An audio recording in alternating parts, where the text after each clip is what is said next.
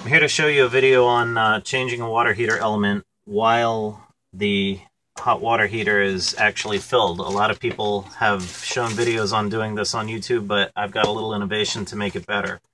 First thing you want to do is, while you have your water heater on, double check that you actually show current. You see 243 volts here on your probe. So set your voltmeter and keep checking until you see voltage. Go ahead and shut the thing off, Mom.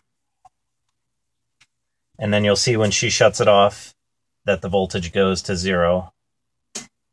There we go. That's the best way to know that you've actually shut it off, because if you get no reading on it, maybe you're just testing it incorrectly. So have it on to do your initial test, then make sure it goes off.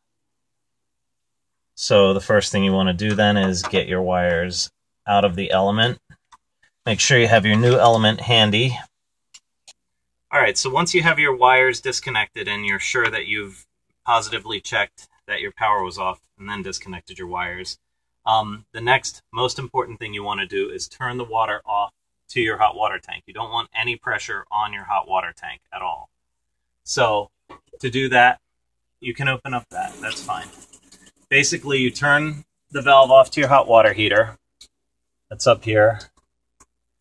And then you open up one of your sinks, the hot water side, and turn the hot water side on so that that's relieving the pressure. At that point, your pressure is relieved from the tank, and you can go ahead and remove your element. This is a little 2-liter soda bottle thing that I've come up with, and this is the part that people don't know about. They use a bunch of towels and make a bit of a mess.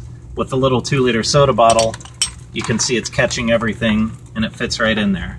So this water is going to be hot. You want to have your element handy. I would recommend still having towels just in case. But at this point, now shut that off, Mom. Shut that sink off right now. Shut the sink.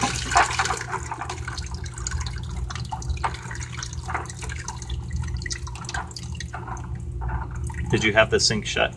Yeah, that should have been done first. If you shut the sink beforehand, you have a closed system where there's no way. She had the sink still open, and that would have all been all over the floor. But you saw, because this was here, everything went into the bucket. And there's not even a Dixie cup worth of, not even a teaspoon or a tablespoon of water on the floor. That's it. Elements changed, and all the water went right into there. So a little tiny 2-liter soda bottle trick.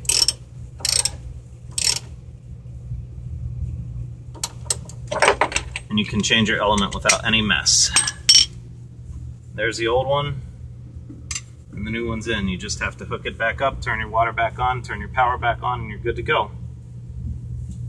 That's it. Thanks for watching.